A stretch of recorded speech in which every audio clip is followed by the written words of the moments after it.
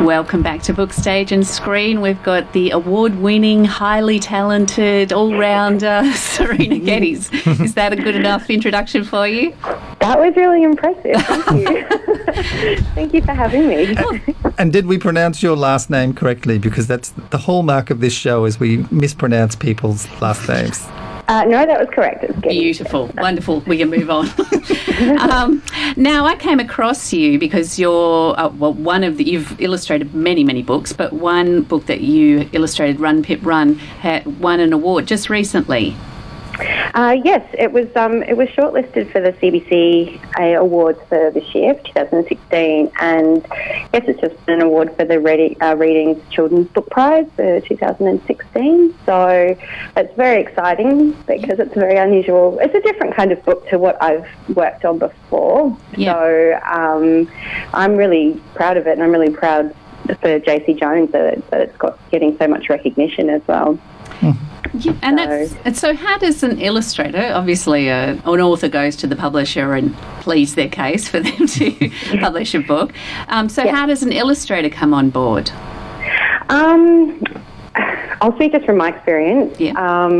I actually just sent about 12 pictures through to various different publishers, just introducing myself and showing them the different styles of my own work. And a lot of it really does depend whether or not the publisher has a manuscript that might potentially suit your style. So my first book that I had was a Roree Boat, What Can I See? And the story actually had a giraffe in it, and I just had an illustration of a giraffe in my little 12 pictures that I'd sent through. Yep. So sometimes that's what it takes.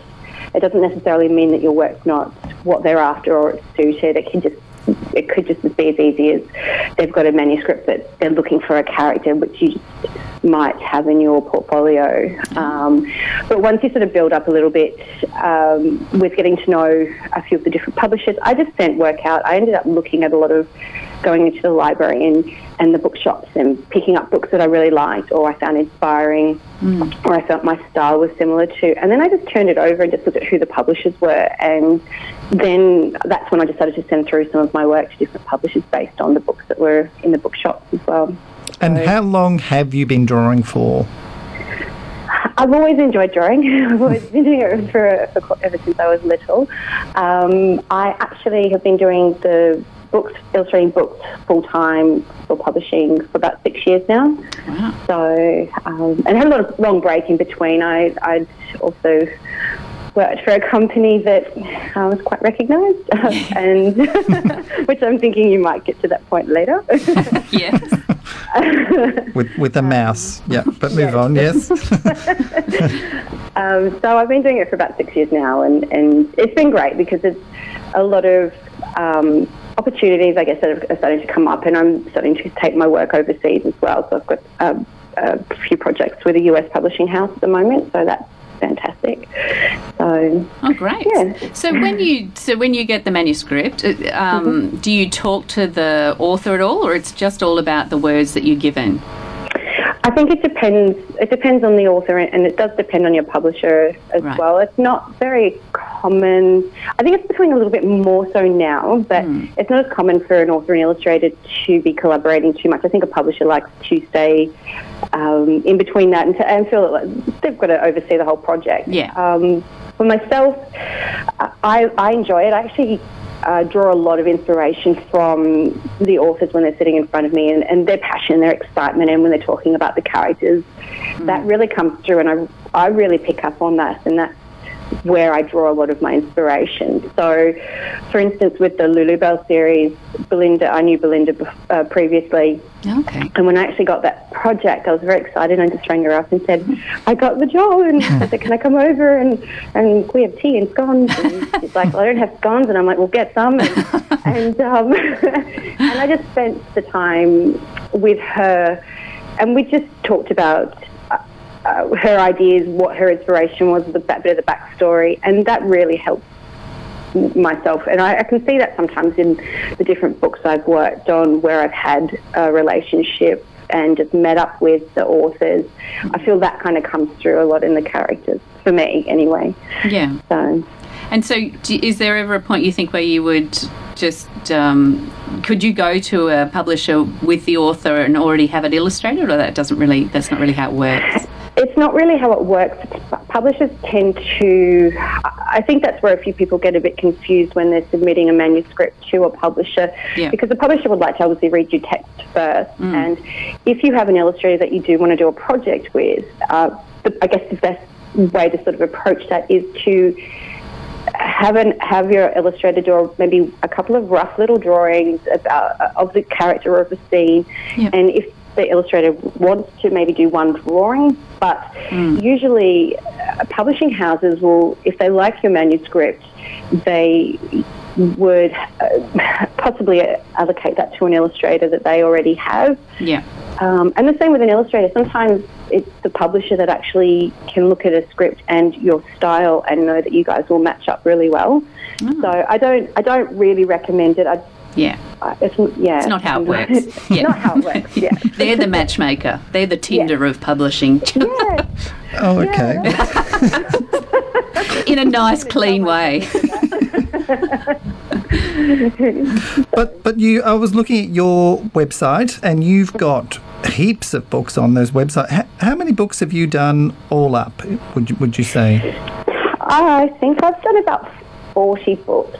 So I've so it's been six and a half years now. So there's a lot of, every year's been busier, and it becomes a bit of a blur sometimes. I have to sort of stop and kind of look at what I've done and just say, well, that's good. But so I have been pretty busy, and I'm starting to branch into different areas, which is great, and I've enjoyed seeing my work develop, I guess, over the time as well. And what are those different areas you're branching into? What are you doing? You weren't supposed to ask me that question. Well, sorry, she wanted to keep the illegal stuff off air. That's what she's branching into. I'm looking at sort of joining with another lady just to design some of my own illustrations and to eventually get them onto to sell them as prints, to look at sort of fabric design, just branching, still in the creative industry, but opening up a few other doors, doing a bit of work for advertising companies as well. But the main thing is that I'm at a point now where I'm really ready to start exploring where my creativity and where my illustration style can take me. And I've actually just been offered a book deal with the US for my first author illustrated picture book. So that's exciting, and it's actually a lot harder to write a story than you might think. Well, I was just about to ask you if you ever felt drawing other people's words and thinking, you know what, I could do this, and you've just answered my question. So, but it's been fun, and I think for me, illustrating for other people, that was a lot easier for me because that's more where my skill set is. But it's also teaching me the process of what goes into writing a book, and because I'm so image reliant, I use my illustrations to tell a story, and so much of that does come through. To then have to put words, it felt really foreign for me. I remember my agent said to me, I said, can't we just submit this as a wordless picture book? And she said, Serena, I'm a word person, I need words. And I was like, oh, this is crazy. And so then I had to try and create all these words and put the story into text. And then by the end of it, she said, you know what, maybe it might be better as a wordless picture book. And I've got words now. I've got to put it forward. So that's pretty exciting. So that'll be 2018, I think that comes out. So. Well, that's something to look forward to. Let us know when it is coming out, because we can we'll mention it. Now, I do like your style, because it does look like you do it all by hand with, a brush and ink and pen. But where are you with sort of modern technology? Do you use digital as well? What do you do? Yeah, so I still love doing traditional illustrations. There's something for me where drawing on paper, the feel of it, the flow of it, I don't feel that I can replicate as well for me digitally, but everyone's different. It's what you're used to, I guess. I'm a bit old school in that respect, and since the Lulubelle series came out, a lot of the books like Lulubelle, Run Pip Run and Hijabi Girl, they're all hand-drawn, but then I scan them into the computer and I actually paint them digitally. And the reason being is that you can work with different layers, you can enhance colours, and you can change it. It's a lot easier to change. And the main reason too was with the US, with some of the books I'm doing over there, it was far easier to send the files digitally and then make amends if they needed, because you'd lose a lot of time if I was trying to post some things. So I have advanced with technology, but I much prefer that there's something a lot more freeing, and I'm not sure, something about painting by hand or drawing with pencil, it's just, that sort of talks to me a lot nicer and easier, and that's what I love doing. So how do you, obviously you have a natural born talent, but how do you hone your skills and learn, you say you're trying different techniques? Do you go to class or do you ask other illustrators? How do you sort of seek to further your craft? A lot of it I've sort of taught myself, but it is important as well to do little courses, because I work from home, so it gets me out of the house, and yes.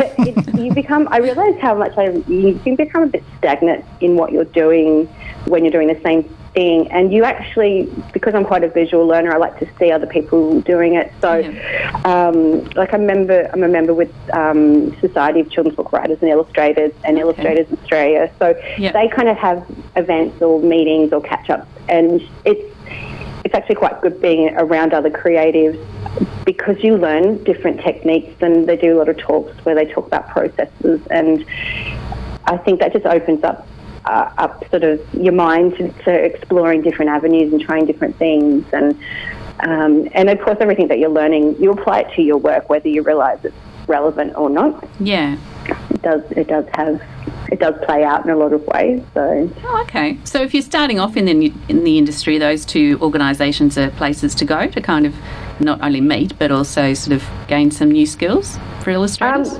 Yes. Well, one of the things with SCBWI, they have sort of meetings every 4 times a year, where we'll get in authors, illustrators, also publishers and editors. So it's an opportunity for you to actually meet. You can be a member or a non-member, but it actually gives you the opportunity to meet with a lot of these people, and just to get a feel of what the publishing industry is after, what an editor might be after, what they might be looking for. And they're always talking about tips and techniques. So it's a great way to surround yourself with other creatives. Yeah. I had a funny experience. I was talking at a panel at the New South Wales Writers of the Kids Lit Festival a couple of weeks ago, and I was on one of the panels, and I was sort of saying, as an illustrator, it's probably best not to, when you go to these events, don't sort of bombard a publisher, because it's not the right thing to do. Yeah. And I said, just surround yourself in these situations, get to meet these sort of people, and eventually you'll end up, there'll be an opportunity to say, I've met you 3 times, here's my card, or whatever. It's about building relationships, I think. Yeah. And after I did that big spiel, the next panel, there was a publisher on there that I had never met, and I really liked her. And the first thing I did was walk straight up to her, literally tripped over myself, and said, "Can I give you my card?" And I was like, "Oh no, that's exactly the thing I told everyone not to do." So, and she just laughed at me because I got really nervous, and she's like, "Don't be nervous. I know who you are." I guess at the heart of it, we're all that first timer where we're still slipping things under the toilet door. Would you like to read this? It's like, do as I say, not as I do. Yes, exactly. Yeah. Well, now we should mention you're hitting the big time. You're on Kids WB this Saturday morning on Channel 9. Yes, I'm kind of excited and nervous.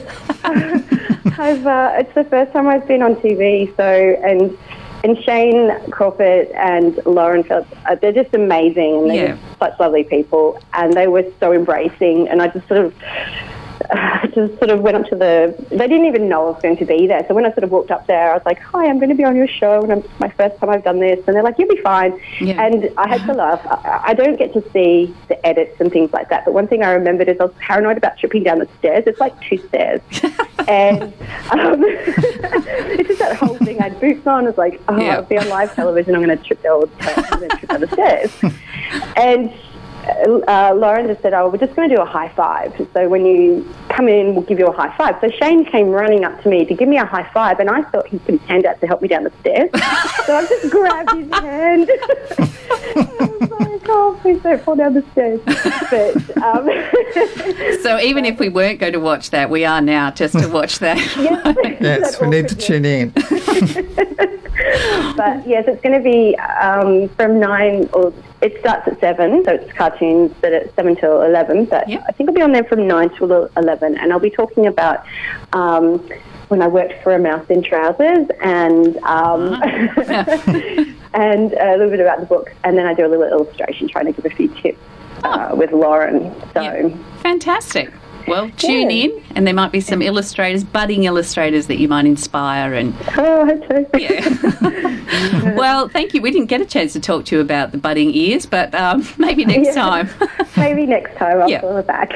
Lovely. Well, thanks so much for joining us. Congratulations on the award for Run Pip Run and your new publishing deal in the States, and all the things, exciting, fun things happening for you. Yeah, thank you. Thanks for having me on the show. It's been great. No wonder. See you. Thank you. Thanks. Bye. Bye. Bye.